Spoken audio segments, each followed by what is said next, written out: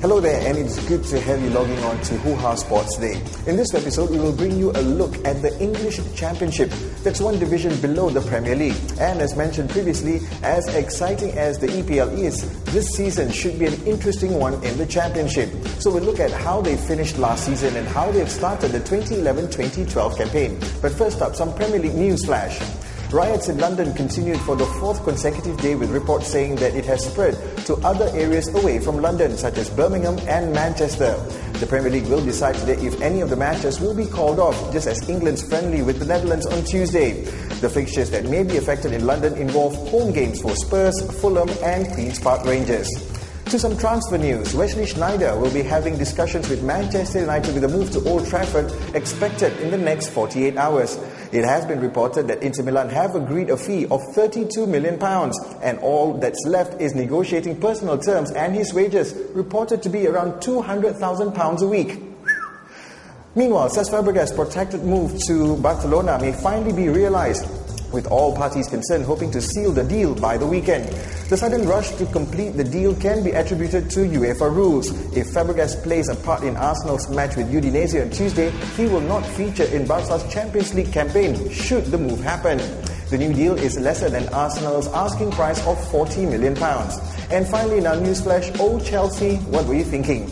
The Blues have revealed a new third kit, and boy, doesn't it look reminiscent of Spurs? And I think it's best we'll just let the fans have a field day with this. Okay, time for us to get into a review and a preview of the English Championship. It's the second tier of English League, and the goal for all 24 teams is promotion to the Premier League.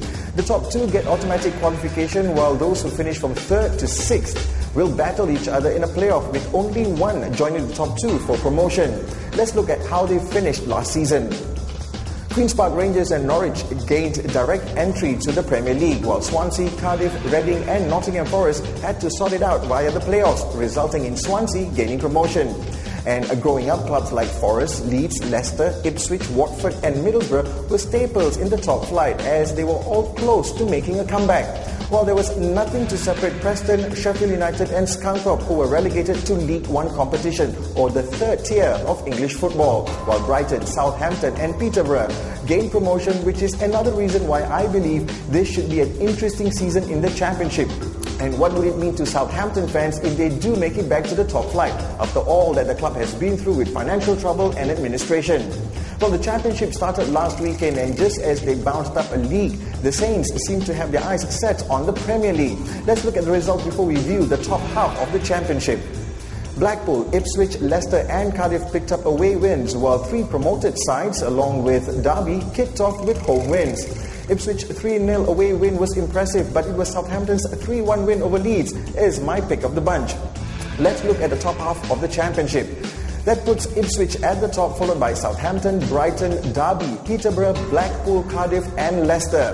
But it's only one match with another 45 to go. So now you're proper sorted with the Championship. So be sure to join us every Thursday on Hoohaa Sports Today as we bring you updates from the Championship. Tomorrow we will look at the Premier League fixtures, but it will be greatly depending on whether the matches will go on or otherwise, and we will bring you that decision as well. Plus, postponement or not, I will share with you my top 10 reasons why you should follow the Premier League this season. Not all statistical, but certainly factual. Till then, I'm Patrick for the team saying it's bye for now.